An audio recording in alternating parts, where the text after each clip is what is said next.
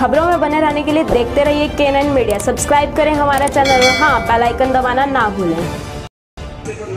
गांव कटवाल स्थित little James public school में रविवार को वार्षिकोत्सव में विद्यार्थियों ने रंगारंग सांस्कृतिक कार्यक्रमों और नाटकों की प्रस्तुति दी। विद्यार्थियों ने कार्यक्रमों में प्रस्तुतियों के माध्यम से सामाजिक बुराइयों पर प्रहार किया। समारोह में एसडीएम आशीष वशिष्ठ बतौर मुख्य अतिथि पहुंचे। एसडीएम ने मेधावी विद्यार्थियों को सम्मानित किया। विद्यालय प्रबंधन द्वारा मेधावी विद्यार्थियों में करीब 1 लाख रुपए की छात्रवृत्ति वितरित की गई। स्थान प्राप्त किया तो इसको भी 11,000 रुपए से सम्मानित किया जा रहा है। Next Kirti daughter of Narendra Katwal got second position with 85.2%, 80.8%। Clap for them. प्राप्त किया है। उन्होंने ब्लॉक तहसील जिला स्तर पे नहीं बल्कि 10,000 रुपए मासिक प्राप्त कर रही है। Clap for her. First A Prachi daughter of Jitendra Singh विदल, second ए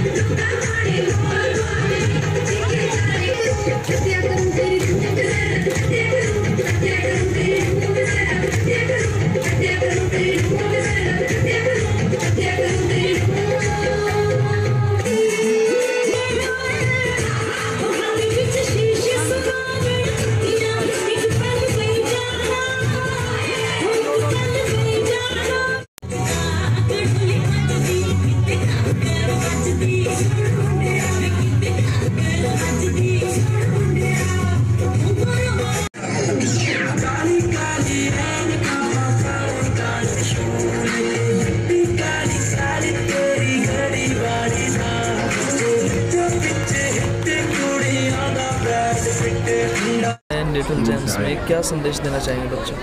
आज लिटिल जेम्स पब्लिक स्कूल का एनुअल प्राइज़ डिस्ट्रीब्यूशन फंक्शन है, जिसके अंदर यहाँ के बच्चों ने बहुत ही अच्छी सांस्कृतिक, कल्चरल, पैट्रियोटिक एंड जो सोशल जो एक्टिविटीज़ हैं वो परफॉर्म की है।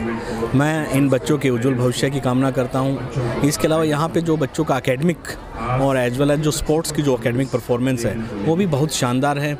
तो इस स्कूल की मैनेजमेंट को, यहाँ के टीचर्स हैं, यहाँ के स्टूडेंट्स को मैं शुभकामनाएं देता हूँ कि गोहाना के अंदर इतना अच्छा स्कूल है जो बच्चों के ओवरऑल डेवलपमेंट पे ध्यान देता है। सर, आज के जो इतना एडवांस ज़माना आ रहा है, आगे प्रैक्टिकल एजुकेशन की शायद ज़रूरत है। हाँ, ऐसे में क्या संदेश बच्चों को देना एग्जैक्टली आज इस तरह का वो कैसे पढ़ाई करें? अब एग्ज़ाम भी आने वाले हैं। हाँ, एग्जैक्टली आपका कहना ठीक है। बच्चों को बेसिक एजुकेशन पे फोकस करना चाहिए।